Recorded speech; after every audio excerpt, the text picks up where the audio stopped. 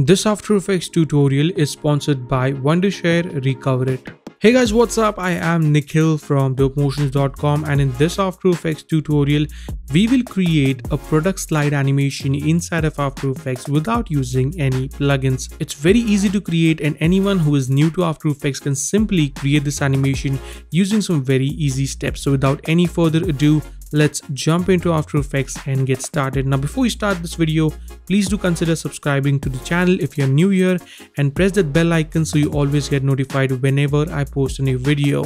You can also follow me on Instagram at dope.motions. I have mentioned all the links in the description below. Now let's jump to the tutorial.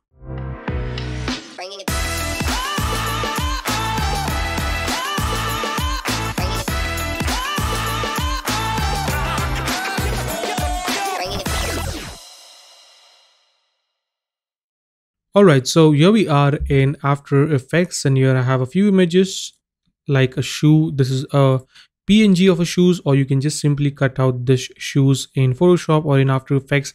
And if you don't want to do that process, you can download the free project file from the link in the description below. And here I have a simple Nike logo. So let's start by creating a new composition. I'm going to keep it 1920 by 1080.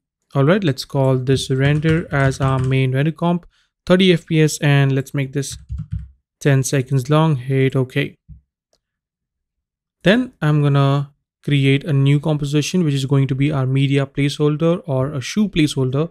I'm gonna call this media. Let's set the height and width both to 1080 by 1080. Hit OK, and then I can drag and drop in my shoe image that I have right here. Simple and easy. Let's go back to our main render comp and hit Ctrl Y to create a new solid. Call this BG for background. As of now, I'm just leave it at an off-white color. Hit OK. So in the first half of this tutorial, we will design the complete scene, and then in the second half, we will animate it. All right, let's create one more new composition. This is going to be the circles that you saw in the previous scene. I'm gonna hit OK. And then go right here and select the ellipse tool. We can just double click on the ellipse to create a perfect circle. And then I can bring down the size. Actually, I don't want it to be this big, so maybe something like that. Then select layer, right click and go into layer style and add a bevel and emboss. All right, let's change the color to an off-white color. Go into bevel and emboss. I'm gonna set the shadow color to a darker tone like so. And then just increase the size all the way up to 250, so we get this really nice circular bevel. And I can play around with the color, I guess. So maybe I'll make this a bit something like a grayish tint, and that looks good. Let's increase the highlight and the shadow color all the way up to 100%, and let's make this a bit lighter. I don't want it to make that heavy, so yeah, that is fine. And probably I will bring down the size of the ellipse down, so a little bit like maybe so. All right, that looks good. And for the color, I can play around a bit more, so make this something like this, so it looks really nice. We get this reflection here or highlight here, and the shadows in this section looking pretty good. Now for the color, probably I will go with a little bit of bluish tint. That would make things look a bit more better. And same for the background. I'm going to go into effects and preset and search for fill, and let's add a fill effect on this. Let's add some nice bluish background, whitish blue, something like that. Hit OK. That is looking great. Now let's drag and drop in the media composition, that is the shoes that we have. Hit R and rotate this into the direction that we want, so somewhere around there looks good. And then drag and drop in the circle that we have, so it's looking pretty cool.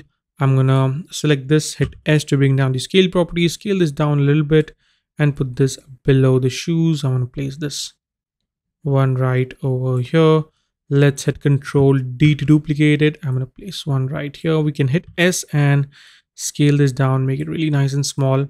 And I think the shadow is a bit too dark, so I can select this, hit U 2 times to reveal the properties, and I'll probably make it a bit lighter like so.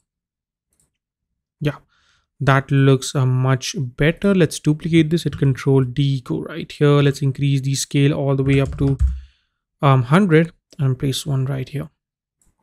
Hit Control D again, place one right over here. Let's put this two on the top of the media comp. We can change the color of the media to something different so we can identify it properly. Let's hit S, bring down the scale and place one right over here. And then I'm going to go into effects and preset and search for a Gaussian blur. And let's increase the blur amount to something like 50. So this is going to help us create some depth into our scene. So I'm going to hit Control C to copy it, select this circle, hit Control V, and probably increase this to 75.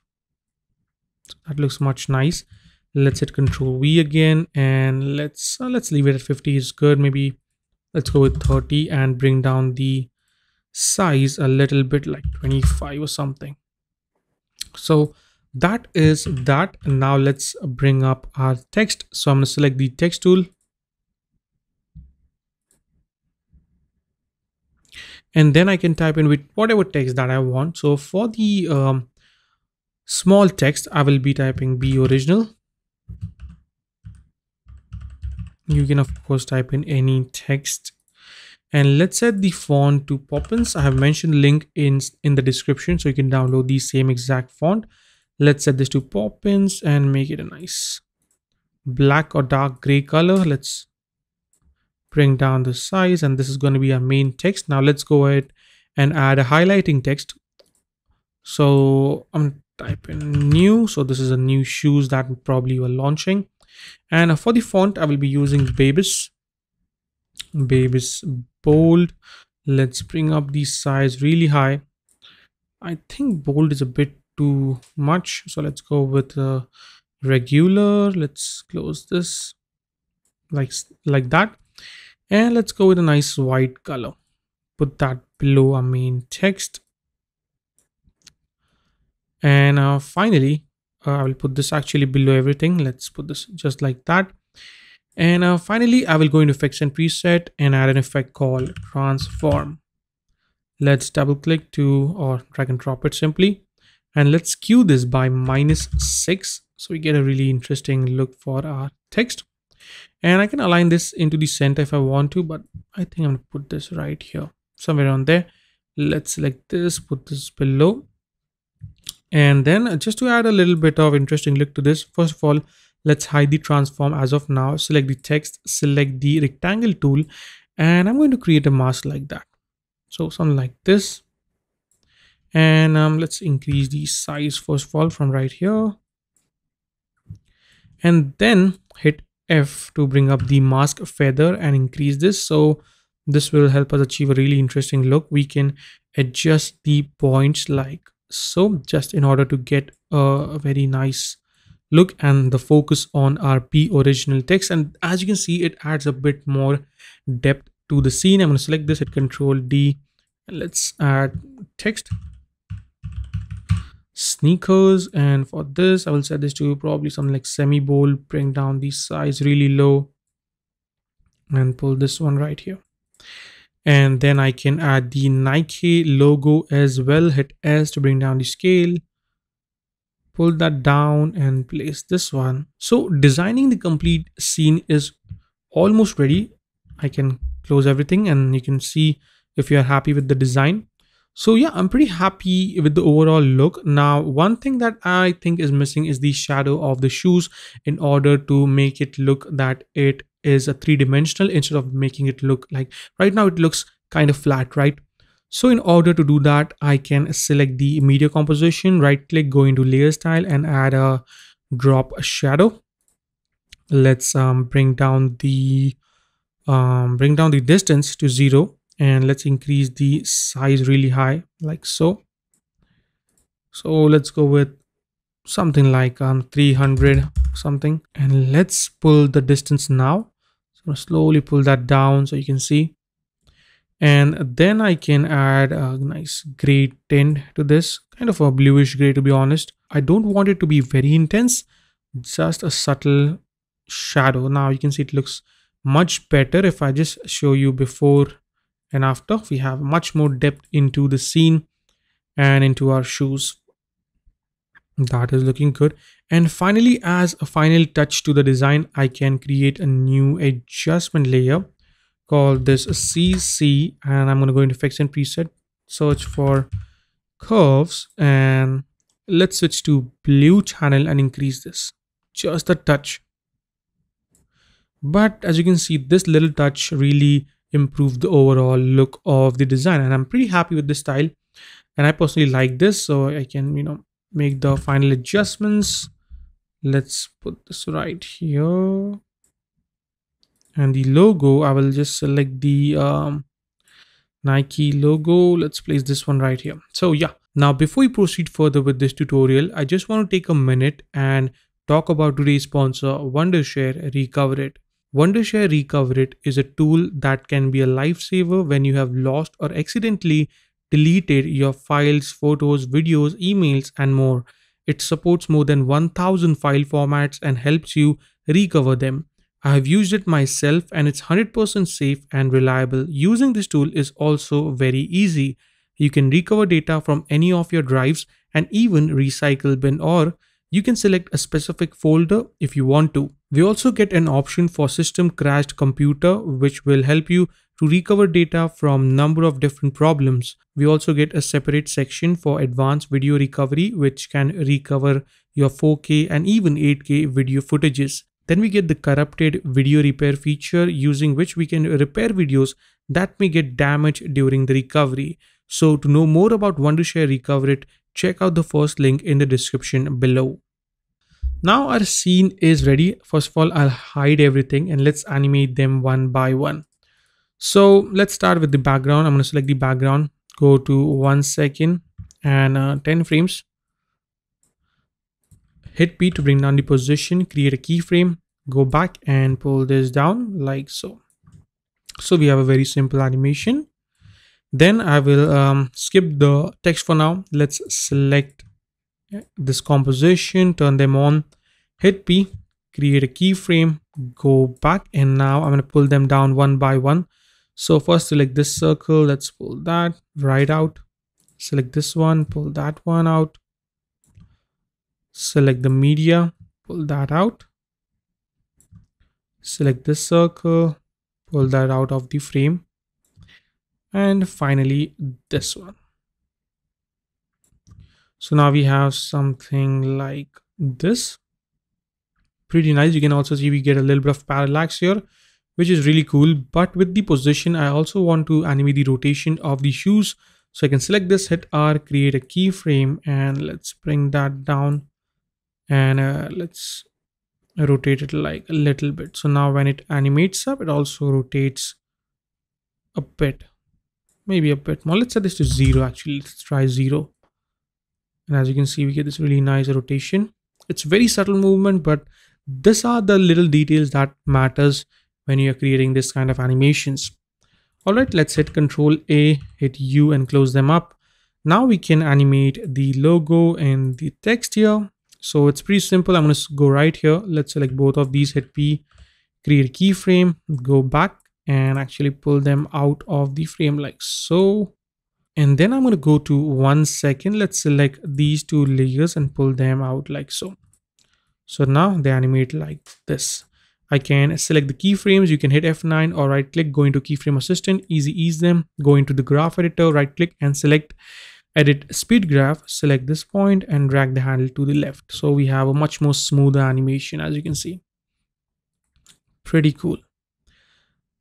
Now let's animate our text. So I'm going to select the text, turn that on, go to around 2 seconds. Let's go ahead and in the animate section, I'm going to add a position, and in the add section, go into property and add an opacity. So I'm going to bring down the position like so, around, let's go with something like 60, bring down the opacity to 0, go into the range selector, set the offset all the way up to 100%, create a keyframe, go back to maybe 1 second and set this to -100, go into advanced properties, set the shape to ramp up and set the ease high to around 30% and ease low all the way up to 100. So now we have a really interesting animation for our text.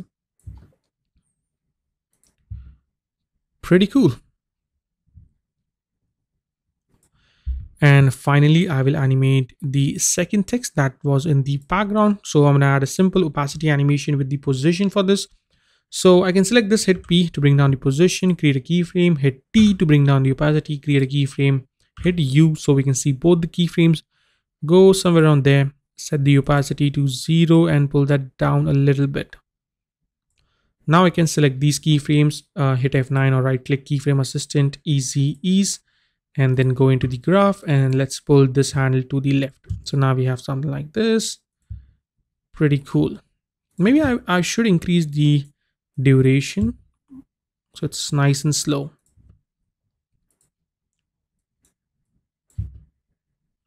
All right, probably I will move them a bit ahead in time.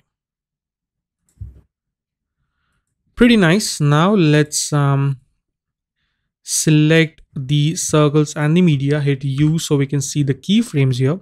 Select all the keyframe, hit F9 to easy ease them, go into the graph, and then I will just drag them to the left. So now we have a much more interesting animation, as you can see. Okay, so I forgot the background, but I think it's looking super cool. We basically need to do the same animation to the background. So I can select the keyframes, go into keyframe assistant, easy ease graph, and then drag them like so. So I think it's looking pretty damn cool. All I have to do is select everything and let's move them probably 5 frames forward in time so that the background animates first and then we have the shoe animating with the circle. Okay, that is looking pretty damn cool. But we are not done yet. I want to add a secondary animation as well. So what I'm going to do is create a new null object really quick. Okay, call this scale or anything that you want. Okay, let's parent the text to this. So I'm going to select the text, parent this to the scale, and let's go to around probably 2 seconds. Let's go right here, create a keyframe on the scale, go to 3 seconds and scale this up by 1/110. All right, and then at the same time I want the shoe to scale down. I'm hit S, create a keyframe, go right here, set this to 90. So I can select these 2 keyframes and right click keyframe assistant. Oh, easy ease, go into graph, but this time I'm going to change the way it animates. I'm going to bring them closer like so.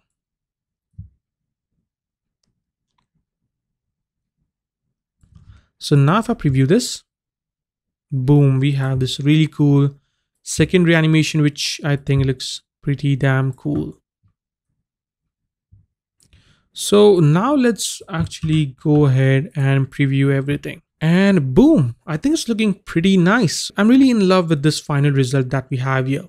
So that is a wrap for today, guys. I hope you enjoyed this tutorial, and if you did, make sure you like this video and do let me know in the comment section below. You can also follow me on Instagram at dope.motions. I have mentioned the link in the description below, and if you're feeling generous, you can also support us on Patreon. Again, all the links are in the description below.